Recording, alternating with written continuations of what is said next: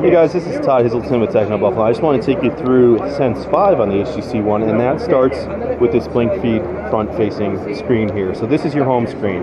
That's part of Sense 5. You can also use this home screen if you want.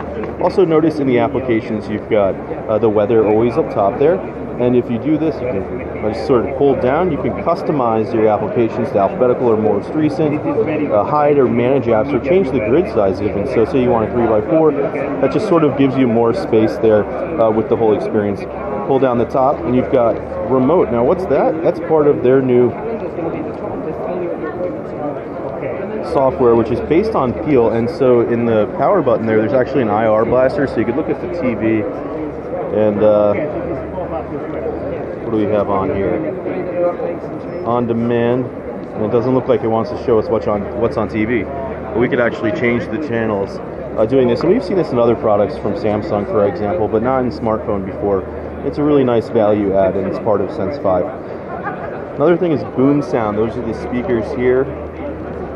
So the idea behind that is great audio experience, and they can take in awesome quality audio. So if you're at a really loud show, for example, and I just had this experience, and you want to play back the video you record, it often sounds really junky, and HTC says that this will actually provide a much better experience.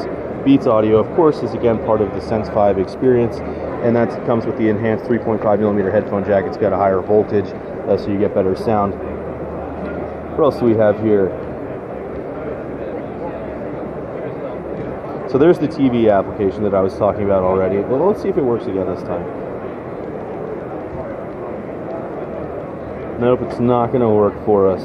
Okay, and lastly, part of Sense 5, one of the big things is the Zoe camera, and I have a detailed video on that, but basically you can take pictures at any time in Zoe mode here, and so you snap a shot, but it's actually recording a 3-second sample at the same time, which then you can use to create a highlight reel, and I discussed that in the Zoe video that I just shot. In any case, this is Todd Hazelton with Techno Buffalo. We're just taking a look at Sense 5 on the HTC One.